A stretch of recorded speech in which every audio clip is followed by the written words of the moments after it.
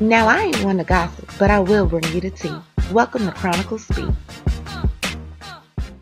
Y'all, I'm not gonna lie, when I saw the headline for this story, I just couldn't believe it. Kim Porter, the ex-longtime girlfriend of Diddy and the mother of 3 of his children, has passed away today at the precious age of 47. Reports are saying that she had pneumonia for a few weeks and she went into cardiac arrest today around 12 o'clock p.m. in her California home. Agent 76, Rescue 82, cardiac arrest.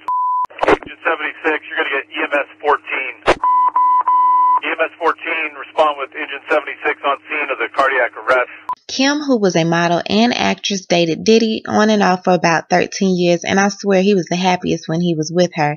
Now, she also has another son from a previous relationship with Al B. Shore. Her son's name is Quincy. Now, I remember back in the MySpace days, honey, when he announced that they were having twins, and they had the cutest little announcement right in front of their house. He also welcomed us into the hospital where he gave us the name of his daughters and told us the reasons why those names were chosen. Very special to me. My grandmother's name was Jessie Smalls. Her grandmother's name is Lila Star. Her grandmother's name is Lila Star.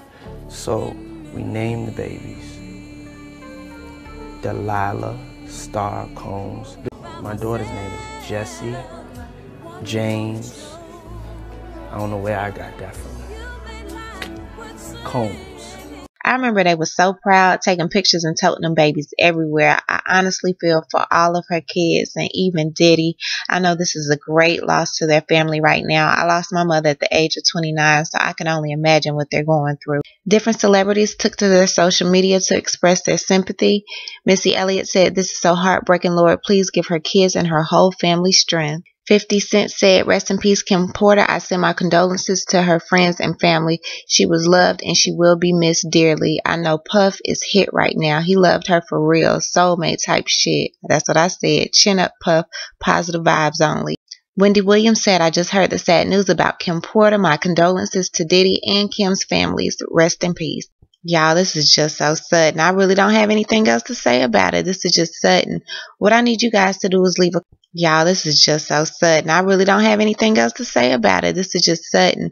What I need you guys to do is leave a comment, like, share, and subscribe. Tell me what you think about this situation, and you definitely know how we do. We'll talk about it down below in the comment. Talk to you guys later. Bye.